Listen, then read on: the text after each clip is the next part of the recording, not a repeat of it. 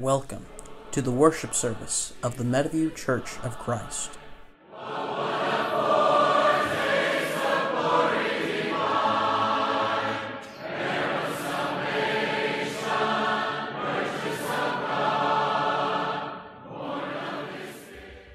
Hello, Meadowview family. Thank you for joining us today. Can't wait till the day that we see each other once again in person at the building. At this moment, I ask that we go to our Father in prayer. Let us pray. Heavenly Father, as we gather here in your safety, we thank you for fellowship and family. Lord, we ask that you fill our hearts with love so that we can share this love with others. We ask that you strengthen us, restore us, and continue to inspire us with your love, Lord. It is in your name that we pray. Amen.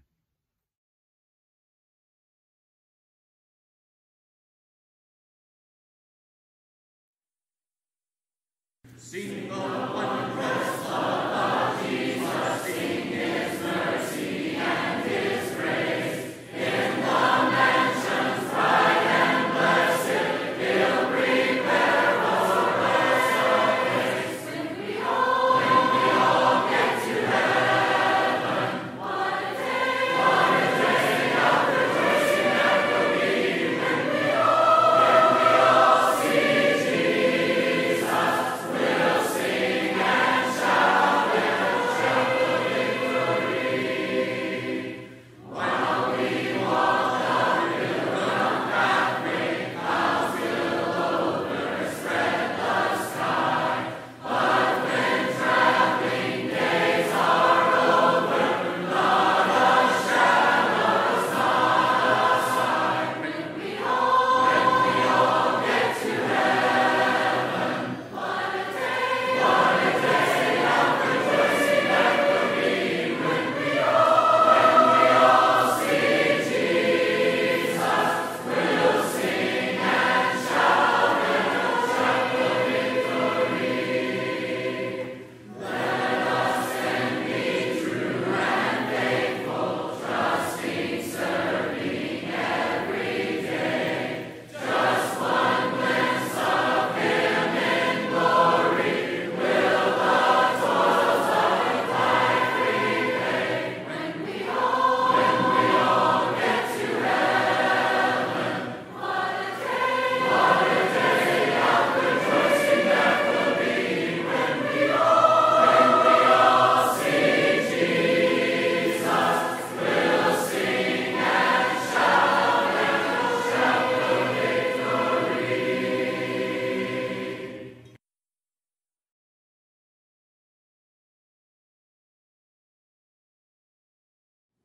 Good morning, church family.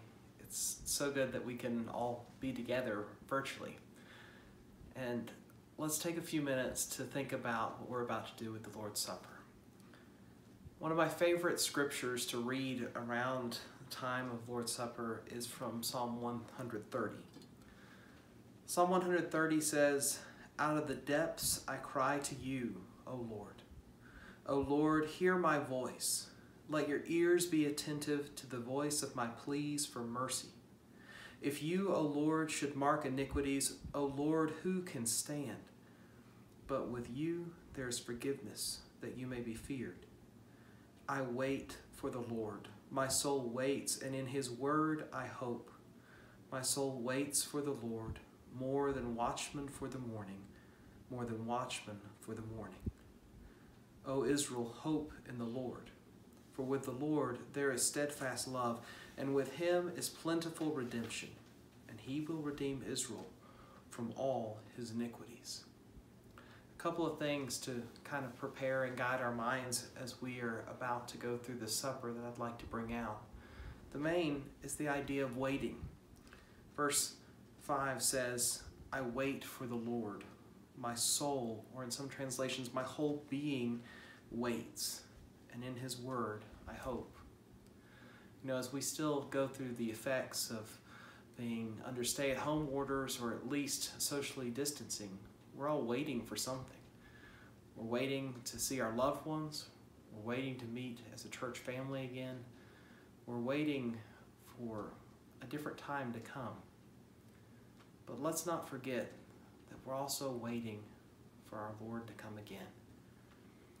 And as we spend time taking this supper, as we spend time preparing our hearts and our minds for this, let's remember that this is preparing us as we wait for the Lord to come again.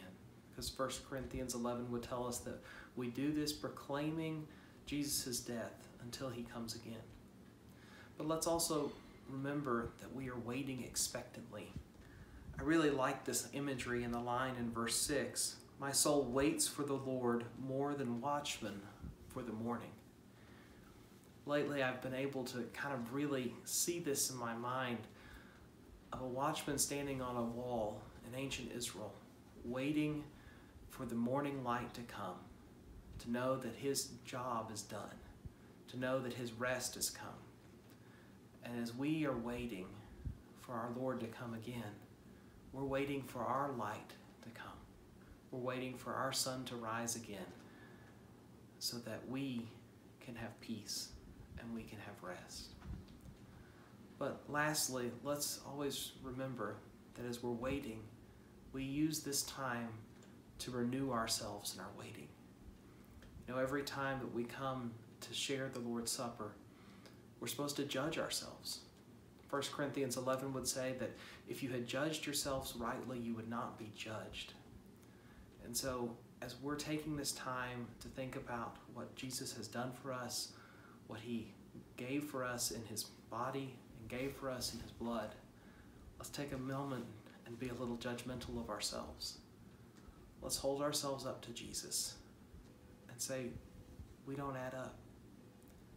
But let's just so expectantly wait for his coming again. Let's bow in prayer for the bread. Our Father in heaven, we praise your name together, and we're so thankful that as we come together on the Lord's Day, that we can lift our voices humbly up to you, saying, praise be to God. And Father, certainly we praise you at this time for what has been given for us. We thank you that you have loved us so much that you sent Jesus into the world to die for our sins. We thank you, Father, that his body was given on the cross so that we might have life. We thank you so much for the hope that we have through you. We thank you so much for the hope that you give us through Jesus. We ask for your peace. We ask for your help to focus at this moment. And it's through your Son's name we offer our prayer. Amen. I'll wait just a second before we go on.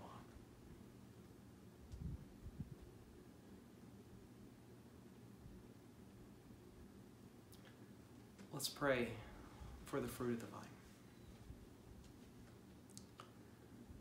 Our most gracious Father in heaven, we thank you and we praise you for the time that we have now. And Father, as we hold ourselves up against Jesus, we find that we fail. We find that we sin. And we know that he never sinned. We know that he was perfect. And how unworthy we are of what you have given us. But Father, because of your love and because of Jesus' love for us and his obedience to you, we have hope right now. And we have the hope of that forgiveness.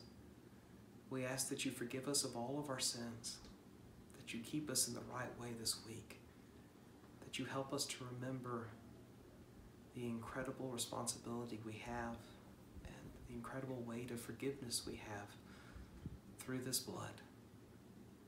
We thank you that we have this cup to give us a physical remembrance of what Jesus did for us. And as we take this fruit of the vine, we ask that you would help us to be focused and be guided in mind to please you. Please help us this week to serve you more and to love you more with all of our being as we wait for his return and to see you, Father, face to face. It's through Jesus' name we ask our prayer.